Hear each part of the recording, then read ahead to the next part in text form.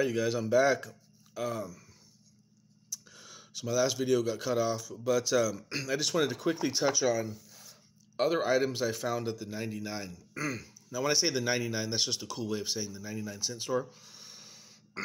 Because now things, as you know, are not 99 cents anymore. They're like $1.25. This six-pack, I think, was $6.99. They have 6 of these. These are hard seltzers called Sesh. They have Moscow Mule. They have Gin and Tonic.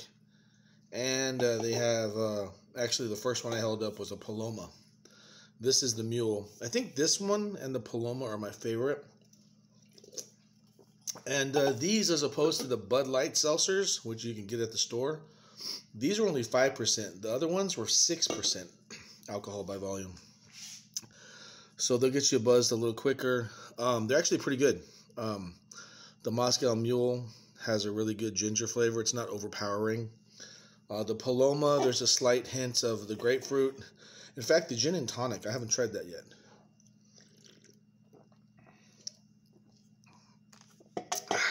That's probably going to be better. Ooh, probably be better with like a squeeze of lime.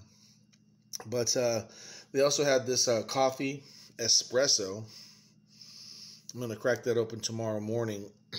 I'll let you guys know how that goes. But one thing I did not care for was the Tepachito. It's a pineapple and guava cider. This is non-alcoholic. That's probably why I didn't like it. No.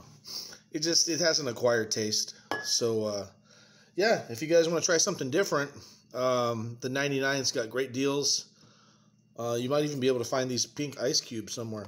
Those are pretty cool. But one last thing, if you're doing these breakfast videos and you have to work in the morning, always remember to meal prep. Look at that. I'm just going to go straight to work, throw that in the microwave, and bada bing, bada boom.